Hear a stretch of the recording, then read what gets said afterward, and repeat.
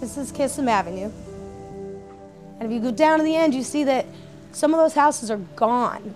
I mean, they're completely wiped away. They're in the marshland. One guy was on his roof, and he went 2 miles. He's lucky to be alive. I don't know how I'm alive, but I'm alive.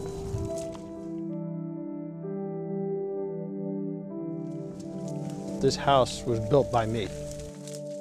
You know, it was a bungalow when I bought it. I built it into what I felt was a mansion. That's my house right there. It's a brand new roof I put on myself.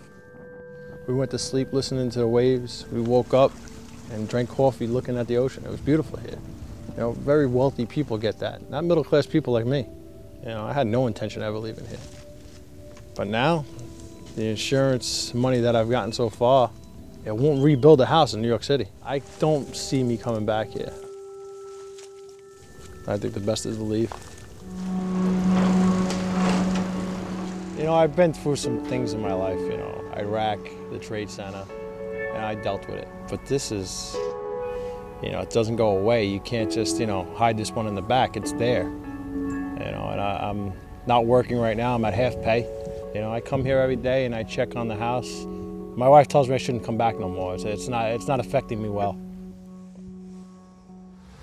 You know, we used to spend summers in the backyard enjoying what we had. Now we enjoy the world. You know, we'll you know, the local world. You know, we'll go out. We'll go to a water park. We'll, you know, go up to the Poconos. Anything we can do to have a good time with the kids and make new memories after the storm. An entire neighborhood got together and said, we want to sell. And it was easy for the governor to come in and say, all right, you know what, I'm going to buy Oakwood Beach first. Why? Because everyone wants to leave. It's tough to come down here. I try not to come down here anymore, you know. It doesn't affect me well. You see everything you lost. You know, you see your life that was here and how much has changed in 8 months. They built a road right out here.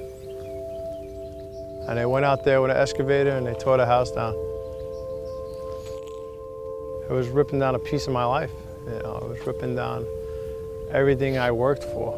You know, I think it took 16 trucks to take all the debris away. And they tore the house completely down with all my belongings and, you know, drove it out of here. I like to say that one day I'll be able to bring my kids over here and, you know, walk them around in a park and let them see where we used to live.